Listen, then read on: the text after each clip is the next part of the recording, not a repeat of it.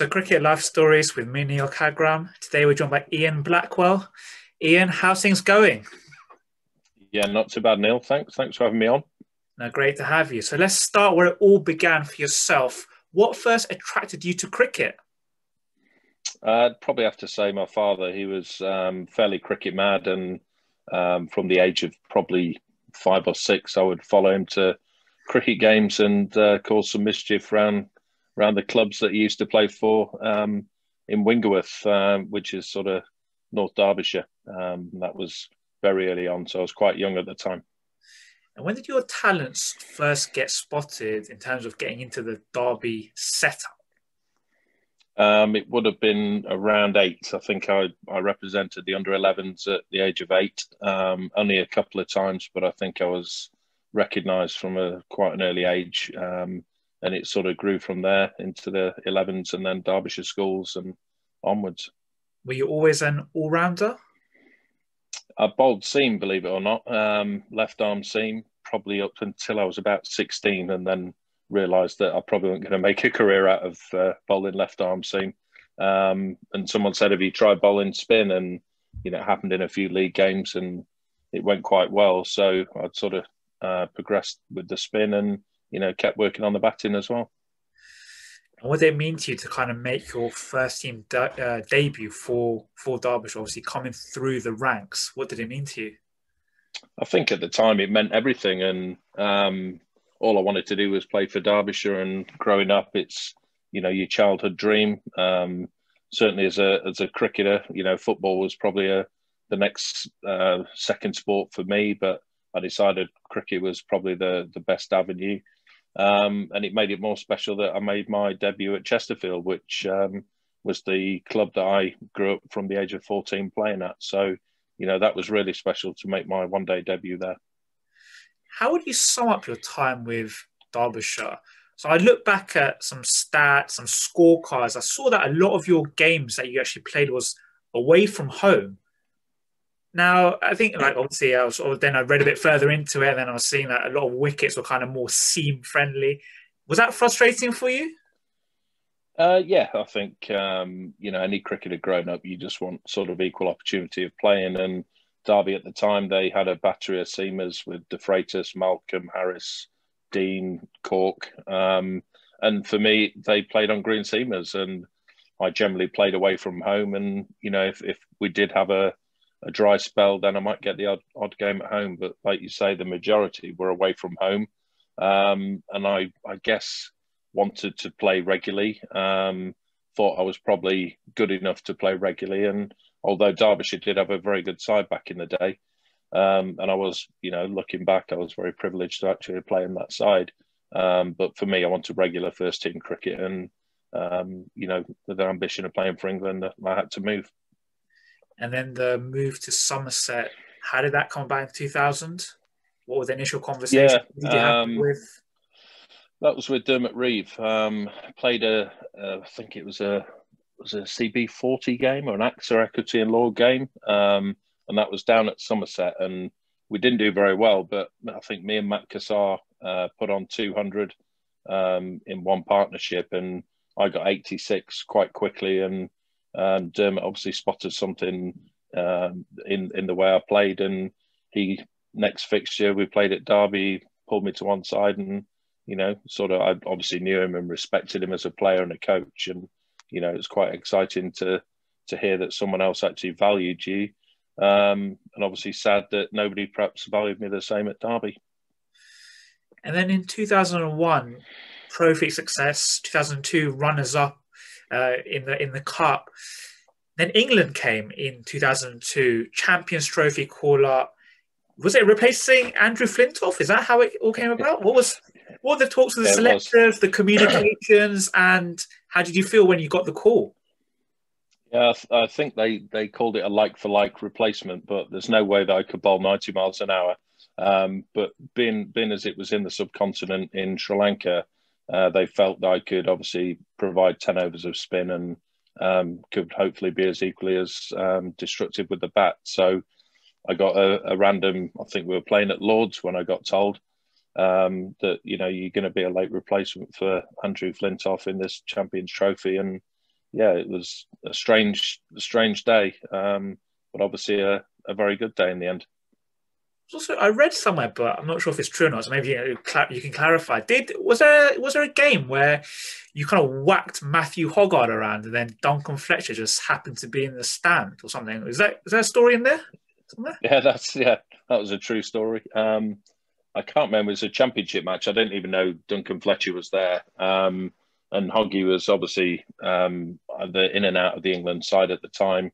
I'd obviously been making a few strides, and we had a few words out on the field, but nothing, derogatory, or it was just he didn't think I could play, and he kept trying to hit me on the head. So playing at Taunton on flat wickets with short boundaries, that probably wasn't the smartest move. And I think for 28 in 1 over, in a championship match, that's, few and far between when that happens. So I think Duncan Fletcher obviously saw that and obviously thought there was something there as well. And then when you made your debut in the Champions Trophy against Zimbabwe, when you got the cap, how did it make you feel? The proudest moment of your career? And did you feel ready as well at making the step up to the international stage? I don't know if I ever felt I was ready. I don't know what that feeling's supposed to feel like, because every time, I played county cricket, there was butterflies, there was nervousness, there was that what if, and am I good enough? All those sort of things creep into your mind, certainly as a youngster. And I guess it was slightly surreal as I turned up to the airport and they gave me Dominic Cork's blazer to wear for the trip, which was kind of ironic since I left Derbyshire a few years back, and he was probably one of the reasons why I left. So to get his blazer was slightly ironic, but yeah, it was a bizarre feeling. But something that until you've tried it, you don't know that if you're good enough or not. But you've just got to back yourself, and that's what I did in the first few games. You mentioned the nerves there. For any youngster perhaps watching this, is there any advice that you can give now that your career's over? Looking back, could you have coped with the nerves a little bit better? If a youngster came to you and said, any advice, what would it be? What would you say? I think you just got to harness the nerve. They're normal. If you haven't got nerves and you haven't got that feeling of, of not necessarily fear, but of the unknown, then there's probably something wrong with you, because nowadays, that's the norm. And I think that to have those feelings is completely natural, and it's the way people deal with them, and not to necessarily, crumble and be fearful, but to actually, and I think the youth are more inclined to hit the ground running now than when I was 18, 19, because the youth just don't seem to give a monkeys. They come into the side, it doesn't matter who they're playing against. That's all right, I'll whack him for 4, and I see that as an umpire now, and it's kind of good in a way, but I also think maybe should I have taken that approach? I know I tried, and probably I was 2 or 3 years behind where I probably would have liked to have been, where some of the youngsters are now. Then out of the 34 one days you played, am I correct in saying 32 were actually played away from home? And there was over a span of 10, was it 9 or 10 tours as well? 10 tours, I think it was, yeah. 10 tours. So in terms of getting a run in the side, that obviously didn't happen. How would you reflect back then on your England career? Do you think it could have been better in terms of performance if you were given a run in the side? Do you feel you were backed? How do you reflect? Yeah, I probably think that I had opportunities, without a doubt. Duncan Fletcher gave me numerous opportunities to play. And I think my first tour I went on with England was for five months and 3 weeks, because I went out to the academy out in Adelaide, and then I got called up. This was straight after the Sri Lanka replacement for Andrew Flintoff. So I went from there to Adelaide onto the VB series. Couldn't come home because we were then going to the World Cup 2003, and then home. So I think I ended up playing, I think it was the best part of 15 ODIs in the first stint away, because I think the VB series there was something like 9 or 10 or 8. I think I played something like that. and I played 3 in Sri Lanka, and then obviously the World Cup I played 3 again, I think, before I had a back spasm and didn't play in the rest of the group games. So you could say I had a run there, but I never felt part of the team. I was playing for my next fixture. If I do well, then great, because I'll play again.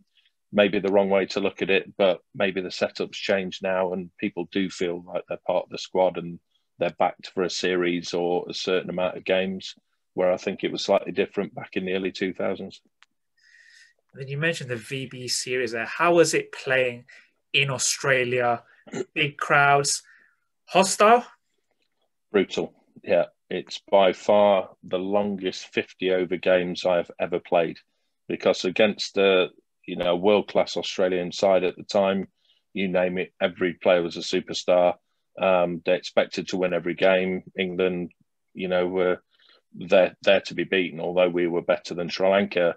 We lost the final, I think 3-0 or 2-0. And I'll never forget walking out to the MCG with 86,000 people there, and you're looking around going, this is just insane. And trying to run away from having to go down to field at Bay 13. I remember distinctly going out onto the field and trying to walk to the opposite end of the ground to see if I can get a fielding spot somewhere in the less hostile part of the ground. And then back home, 2005, finals day with Somerset. How was that as a day? And then it's known for Graeme Smith's knock. How was he as a skipper as well? He was phenomenal. The first time I'd ever come across somebody so young, so confident, who spoke with complete authority. When he stood up, everyone sat down and shut up. And to come into a side that, we were bottom of Division 2, I think, at the time. Not a great 4-day side. He comes in, he seems to, vitalise everybody and rejuvenate them. And, he appreciated each and every one of us. And as a club, we only had youngsters that he completely backed. We all had a cracking run in the side. And, we were just told to go out and express ourselves. And it did help having someone at the top of the innings that could get us off to good starts, because then we could work around him. And, it's a fantastic year to play cricket and, to come away with a trophy with the side that we had, with a few old boys. It was generally youngsters. Was just a great for the club, and obviously the young lads that were getting a torrid beating throughout 2005.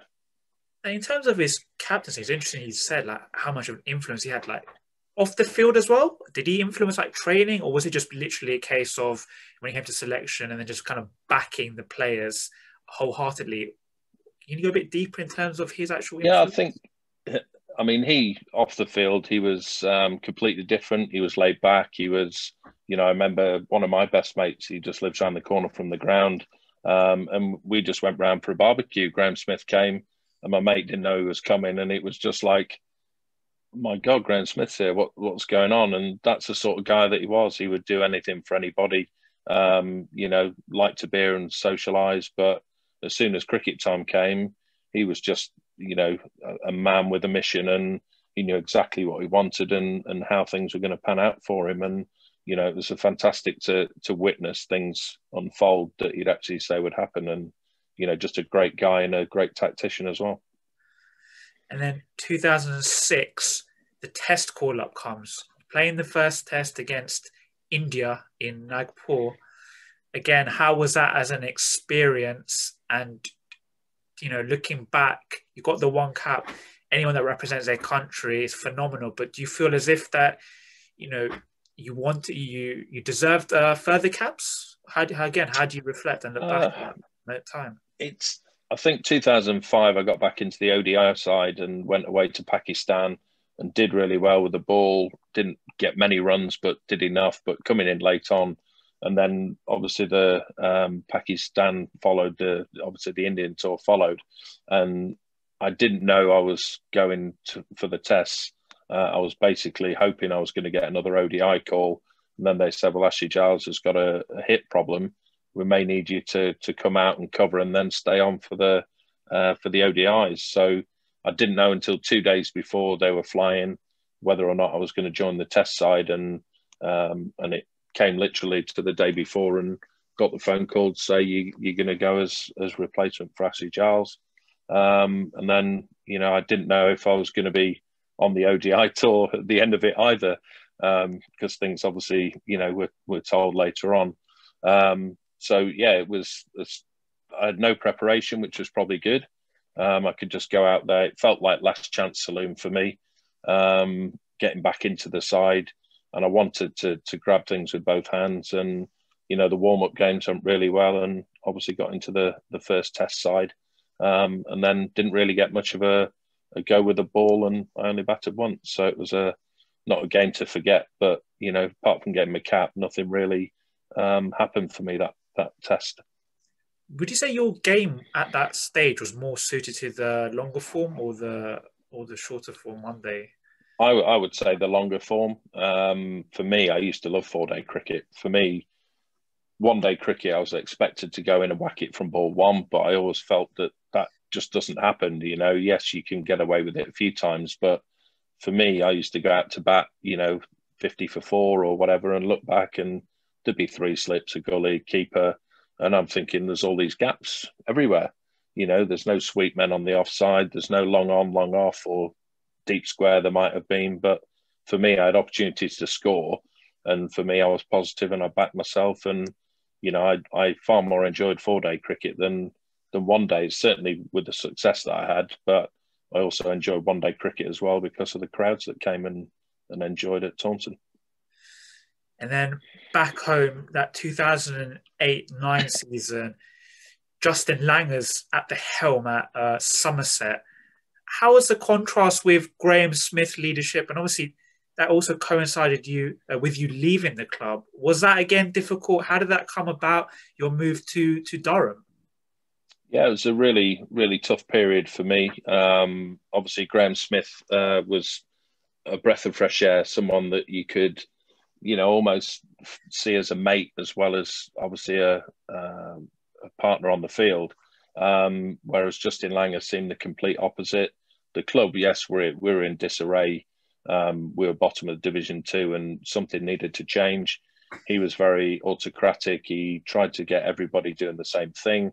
And that just doesn't work in cricket. And, he did some good things, don't get me wrong, but I think he's probably a lot better now as a coach than when he first started at Somerset. And, you've got to treat people with respect differently. And I found the way he did things wouldn't have helped my game. Certainly, if I didn't get any runs, he'd expect you to go and do press-ups and sit-ups and go in the gym. And I'm like, well, I've actually got to go and bowl 25 overs now. So if I go in the gym and do weights, I'm not going to be able to lift my arm, not going to be able to bowl properly, and that will be detrimental for the side. So he probably felt that was detrimental to what he was trying to do at the club. And, we just sort of rubbed in the wrong direction, I guess. And for all the good that he did at the club, it was, he obviously saw me as someone that felt like I was going against what he was trying to do. And, but all felt that it was best that I go and play somewhere else. And then Durham, how did that come about, the move there, in terms of did someone approach you from the club? How did it go? Yeah, I mean, I still had 2 years left. So the club obviously let me talk to other people. And then obviously Durham came in, I think Notts and a few other clubs. And, I really liked what Durham were doing at the time. Yes, it was a long way, probably too far in the end. But, they were moving forwards. They had a great side. They just won the championship in 2008. And they wanted to keep getting better. And to sign me, was not only I think a good thing for me and my self-esteem at the time, being picked up by the county championships and championship side in 2008 was obviously a great thing for me to move on to. Yeah, so they won the champ. You guys won the championship again in 2009. You personally, looking at some stats, averaging over 40 with the bat, and with the ball, you're getting your wickets at 20 odds. Again, was that just like again like one of those things where you were kind of showing Somerset like how good you were at the circuit? Yeah, yes and no. Yeah, I mean, obviously, since I left, I felt I needed to obviously not prove what I could do because people knew what I could do, but just to prove I could go and do it somewhere else, and that you know they hopefully thought twice about letting me go. And yeah, for me, it was great playing up there with a team that wanted you to do well, and obviously everybody to do well. I mean, when I averaged, I think I got 900 odd runs first year. To get the Players Player of the Year or the Supporters Player of the Year as well, that just meant everything. And to be in a successful side where I think we averaged fielding about 50 overs every innings, and we averaged batting 100 overs every innings. That just says that you're in a quality side. And I love playing up there. It was probably the most enjoyable first couple of years up in Durham that I've had in all my career. And then again, fast forward a few years, in 2012, you were loaned to Warwickshire, and then you actually win the championship there. How did that all come about again? I think at the time I was being eased out of the T20 side. Paul Collingwood came back from England and wanted to bat six in the championship. So that sort of was a double whammy for me, really. The club were looking to offload some of the higher earners. I then had a shoulder op at the end of that year. But during the season, Collingwood came back and I got pushed to second team cricket. Warwickshire came in and I initially said no. And, I'm glad I had a rethink, and I thought, well, for the last 6-7 weeks of the season, it could be my last 6-7 weeks. Then why not go to, a club like Warwickshire? And they were looking for somebody to replace Jeetan Patel that was going to be away with New Zealand for 3 of the last 4 games, I think it was. So, yeah, I ended up going and playing there for 5 weeks and loved every minute of it. What advice would you give for all-rounders, youngsters or like current cricketers, in terms of kind of balancing, in terms of concentrating on both skill sets, dedicating enough practice to both, in terms of mindset as well, if one is going better than the other? How, if someone came up to you for some nuggets of advice, what would you give? I think first and foremost, if you are equally as good at batting and as bowling, don't worry. There will be periods where you're better at batting than you are at bowling. Certainly, if you're a spinner, you'll get different opportunities throughout a summer regarding pitches and weather and your opportunities to bowl overs. So I think as long as you're prepped and you're hitting enough balls and you're bowling and doing the right preparation, that if you are called upon in a game, that that you're mentally ready. But other than that, just try and enjoy yourself, because if you're not enjoying the game, and why we're doing the hard yards and we're doing all the practice. So do things with a smile on your face, but make sure that you putting enough time in. But if you need to prioritize one over the other, then that's also okay. And then when retirement came, was umpiring always on the agenda? How did you go into it? Yeah, I had nothing to fall back on other than cricket, really. So for me, cricket was everything. I wanted to stay in the game.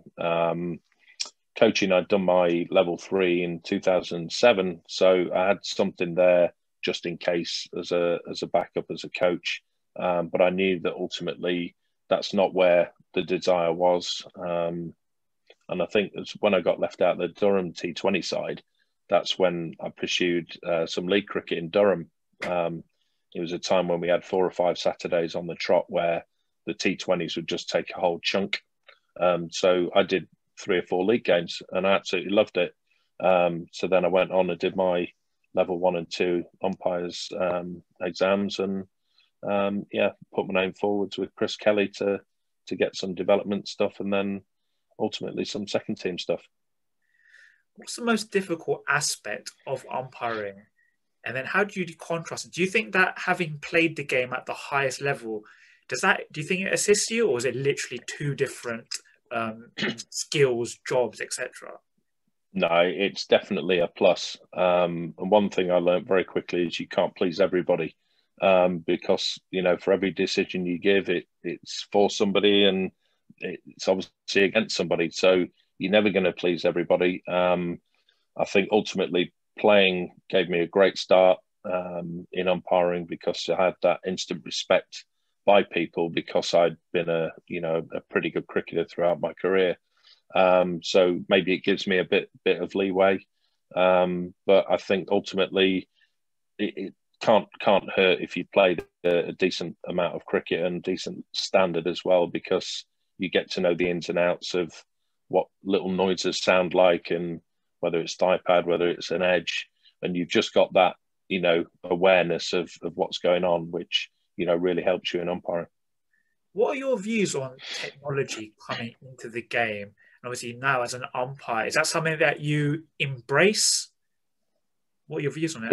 Yeah, for me, I think so. I don't want it to come to the stage where we're just counting to six. I think that, for me, technology used in the right way, I think can only benefit the game. And, ultimately we want the right decisions in cricket, and to see somebody's career potentially end because of, a mess up with either a decision or something that could have easily been, rectified with replays or technology, then I think provided we're using it in the right way, I see, technology as quite a vital part of keeping cricket, going smoothly. And in terms of your own personal ambitions, do you have aspirations to make it all the way to the elite panel? Is that the end goal for you? Or are you just going to take it as it comes? I think as a cricketer, I wanted to, play for England. So as an umpire, why would I just want to umpire county cricket? For me, it would be great to do the bigger games and, on big stages. And that's where you get the thrills from. I remember my first T20 match umpiring when there was, I think, 8,000 down at Brighton. And, it's the first time since retiring that I got, the hairs on the back of my neck stood up because of, the cheers and the crowd and the buzz of actually, repeating something that you remember fondly. And, so for me, going up to the next level, I'll try my best to get there and improve as each year as I umpire.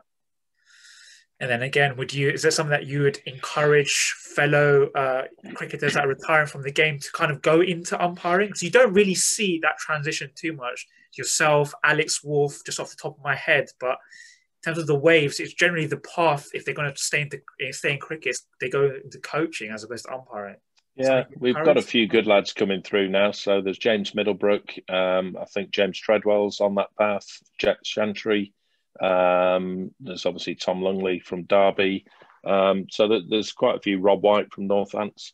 So there are a few that are making strides, hot on my heels, shall we say. So it's good to see the ex-players. And what I would just say to people is, you never know. You might think umpiring's boring. You might think, you're in the field all day. Yes, you are. But it's a great way of staying in the game and giving something back. Certainly, that was so good to me over the 16, 17 years that I played. So for me, I enjoy every time I umpire. It's brilliant. Perfect. Ian, thank you very much for your time today. Really appreciate it. Fantastic going through your career, and all the best for the months and years ahead. Thank you very much. Thanks for having me on now. So Neel Khagram, Cricket Life Stories, Ian Blackwell. Thank you.